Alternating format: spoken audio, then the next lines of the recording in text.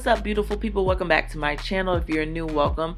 So I'm going to be doing a goddess lock protective style over my new TWA. I am a TWA newbie. If you missed my last video, I did a big chop. I chopped off the locks, and so right now I'm working on, if you've seen in the front, I'm having tons of postpartum shedding from the twins, and I am working on growing my hair back as healthy as possible before I start my new lock set.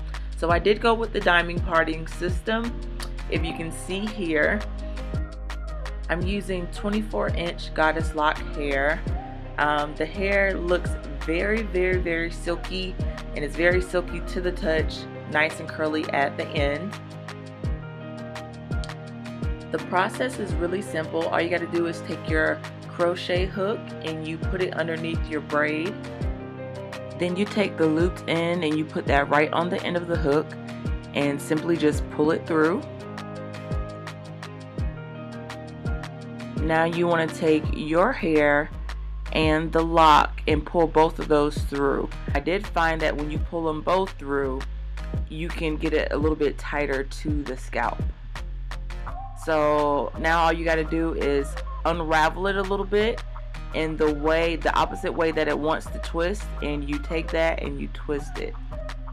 Okay, so looking at the brand, this particular brand, it looked very pretty, but when I started I realized that I was going to have some issues with it.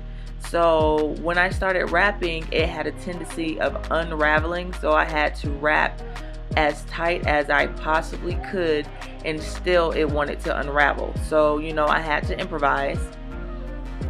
I got this idea from the bestie. I ran the blow dryer along the root of my lock.